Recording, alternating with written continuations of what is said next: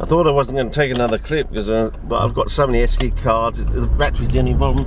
Now the head of the camera is now right up against the windscreen, and maybe that's the trick. I'm putting my finger behind it at the moment, holding it right next to the windscreen.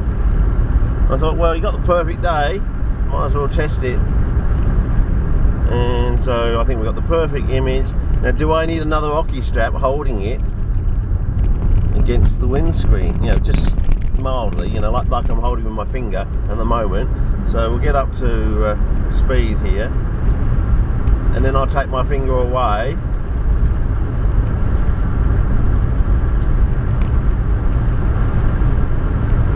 And we'll see how we go.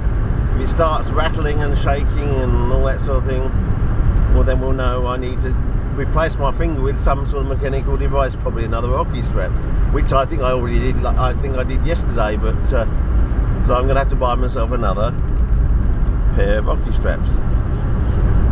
Anyway, okay, I'm going to take my finger away as we go. Well, I'll probably on the next bit of straight track. We'll see how we go. Go around here. So it's the same. We're going across the same area thing. It's a good test. Everything else is roughly identical. We go the same speed, and I get up to 80, and I take my finger away, and okay, I'm going to take my finger away now. So from now on, is it shaking? Looks like it is. Now if I put my finger back, oh yes, it makes a difference. Oh yes. Well, maybe that's what I have to do just for today. Is just hold my finger there. I'm just thinking, is there any other way I can? That's all I need is another bloody pair of hockey straps. I think another pair. So that's why I'm back to the shop again for another pair of hockey straps. Oh yeah. Well, it seems to make. Well, I'll take my finger away again. It's all shaky all over the place, isn't it? Well, maybe that's the way you like it.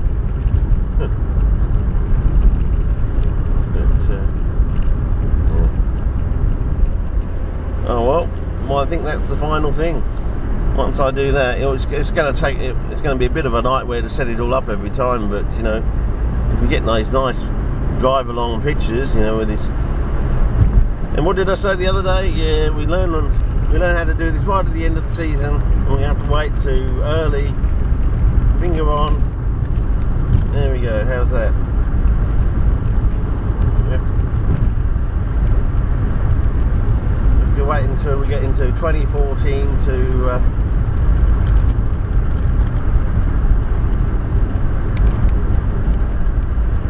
take more footage. Oh well. Maybe I'll think up a few runs. But what I want to do next year is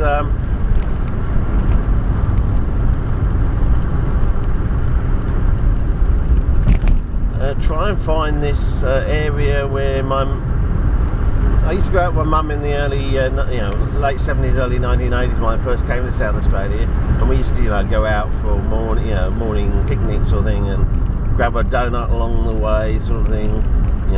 Clarendon Bakery if we were going down south, some other bakery up north if we were going north, and we went up near Mount Crawford, I think it was. We're going down this road, and it had a certain angle, I can still remember, sort of slope to it and curve to it, I can still remember. Stopped the car there, and on the left hand side of that road, walked out into this area, and basically it was just pure mica. I mean, it was like, with the vermiculite is expanded mica, it was just, the pre-stage of vermiculite. It was just pure mica. There was nothing else on the ground. It was just pure mica. And covering the ground was the best glandulars I've ever seen. Not only I've ever seen in this state, they were the best glandulars I've ever seen. The best glids I've ever seen. So I'm hoping with Google Maps to try and relocate it, but so far it's been pretty difficult. But then again, what with our knowledge about the 50-50 peat and sand changes,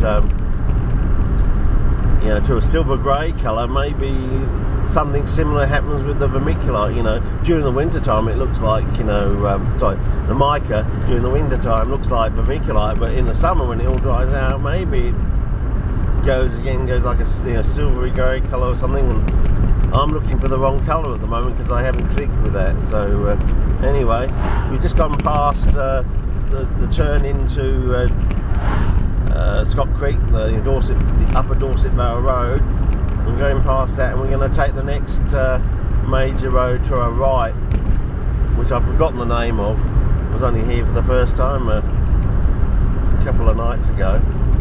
Anyway, so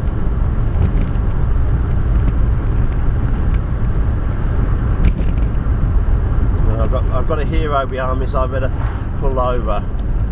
Hang on, I'll probably start a new clip. Whoa, that was an interesting way to end. Well, and what does the sign say? Yes, you bloody knobhead. It's not a good idea to be a hero in this stretch of road. Anyway, over and out, we'll start a new clip.